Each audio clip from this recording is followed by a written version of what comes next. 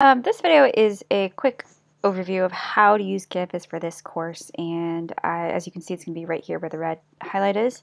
But when you come into the course, it's pretty simple. You guys will actually see right here from the beginning. So there is a brief introduction for you guys from the college, which just has all the resources, how to use Canvas, that kind of thing. So make sure to kind of check that out, take the pre-course quiz. That doesn't actually count towards your grade, but it's something that's there for you if you need it. But basically when you come into the course in the modules tab, you'll see that each week is a module, and every week you'll just kind of work top to bottom. It's really simple. Follow the all caps instructions.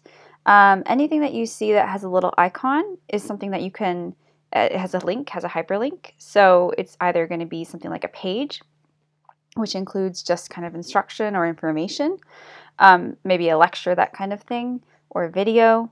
If it has a little rocket, that's a quiz. And then if it has a little discussion bubble, that is a discussion board. So that's something that's open to everybody in the course, and everyone can chime in and talk to each other.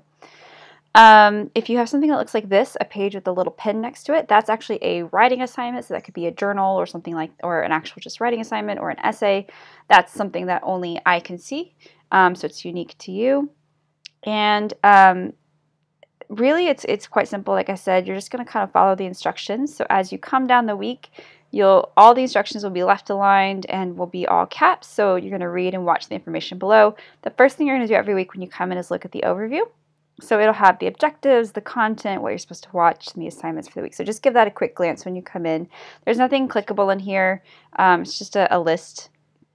But you're going to do an overview, and then you'll start on your assignments. So as I can read the instructions, it says watch the information below.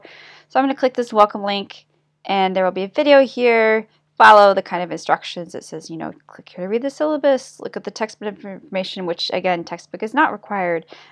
Read the technical requirements, etc., etc.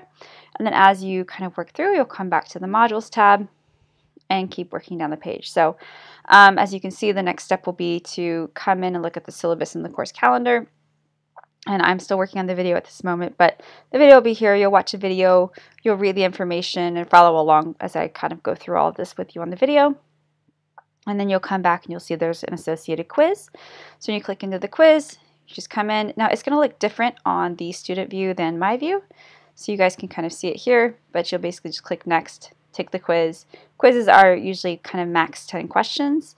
So you guys they're all very manageable and very simple. So then as you're kind of working down the module, you'll see that the next step is to watch this video, which you're watching right now.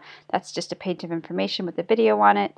And then the last thing you'll do this week is do a discussion board. So you'll just come in and you will basically hit reply, introduce yourself. Here's the prompt. The prompt is always at the top.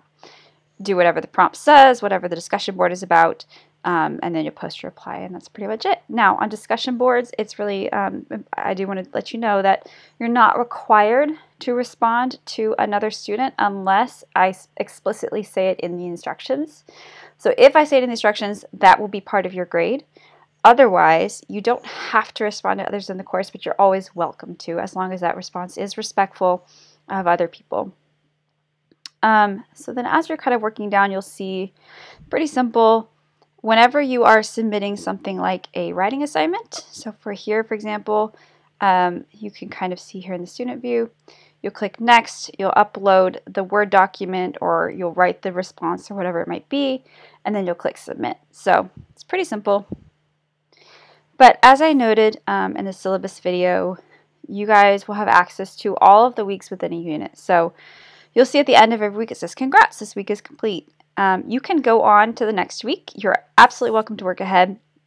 You guys will have access to weeks 1 through 6 in in unit 1, apologies. So you can work ahead if you like, but you don't have to. So if you want to finish, whatever it is by the end of that week when it's due at 11:59 p.m. and you want to wait till Monday morning to start on the next unit, the next week's unit, you can certainly do that. So like I said, it's pretty self-explanatory. You'll have access to weeks 1 through 6.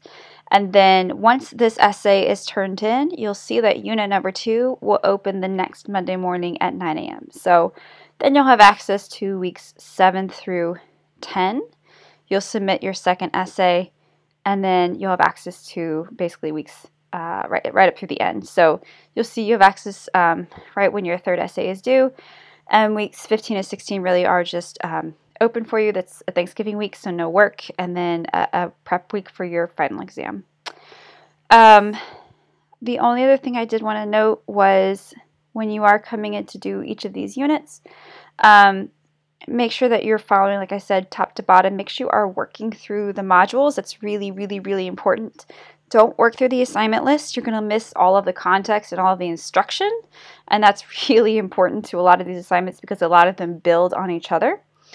I do want to note that each essay for each unit has an assignment sheet for it and an associated video. Now, I'm still working on this currently, but you'll see that when you come in, you absolutely must watch the video that goes with it because that's where all of the context, all of the instructions are, and you're going to want to read the assignment sheet.